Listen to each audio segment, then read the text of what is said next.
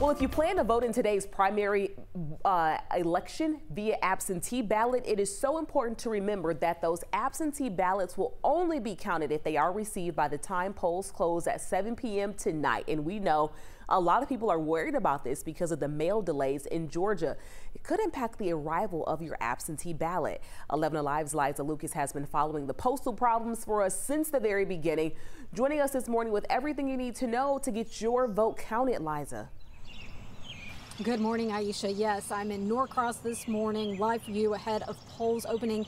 And as you mentioned, state and local election officials, they have been on the case when it comes to mail delays in Georgia. They have been working with the Postal Service to make sure ballots are expedited. But there is some critical information voters need to know. It's a problem 11 Alive's been investigating for months. Mail delays stemming from the new regional processing and distribution center in Palmetto.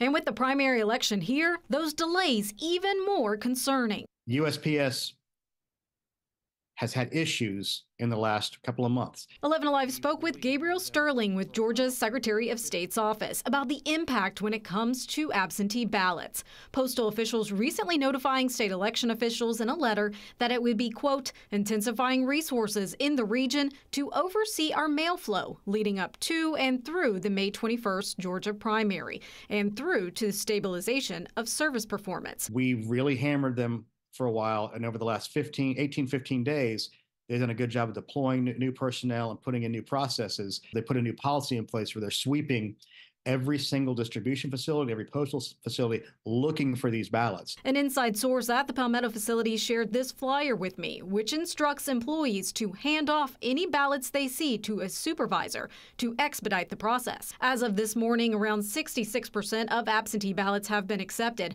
but Sterling says 34% are still outstanding. So if you voted by absentee ballot, here's what you need to do to protect your vote. If you've mailed it in the last week or two, it's really important. You can go to the My Voter page and see if that ballot's been accepted. If it hasn't been, we strongly encourage you to go find your polling location and make a plan to go vote in person if you want to make sure that vote is counted.